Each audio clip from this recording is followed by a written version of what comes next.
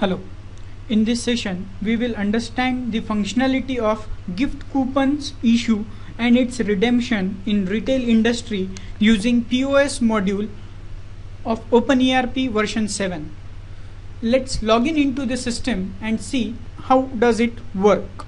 In OpenERP, we have a module that is point of sale where we have configured some of the products as gift coupons. User can create gift coupons with different denominations, like it could be in thousands. For example, I have created two gift coupons. One is 10K and another is for 5K, that is 5,000 and 10,000.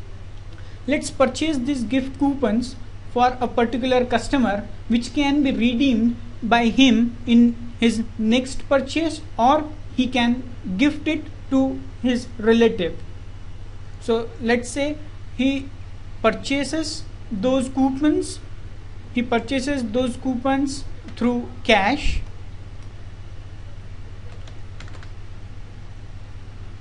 Let's validate it.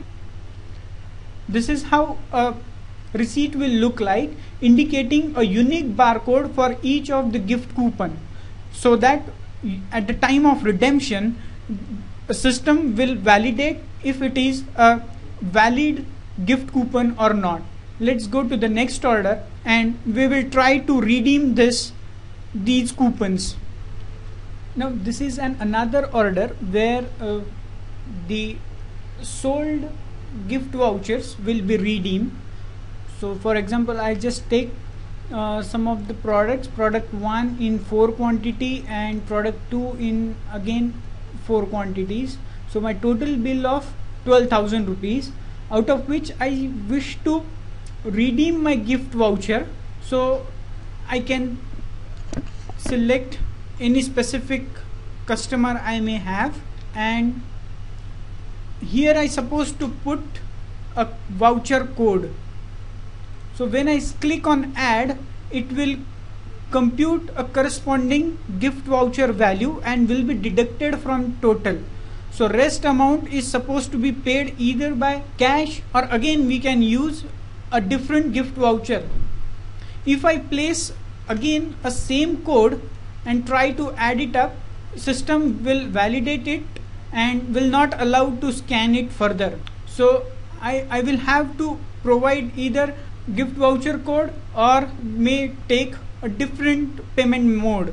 So right now I'll just take cash as a payment method.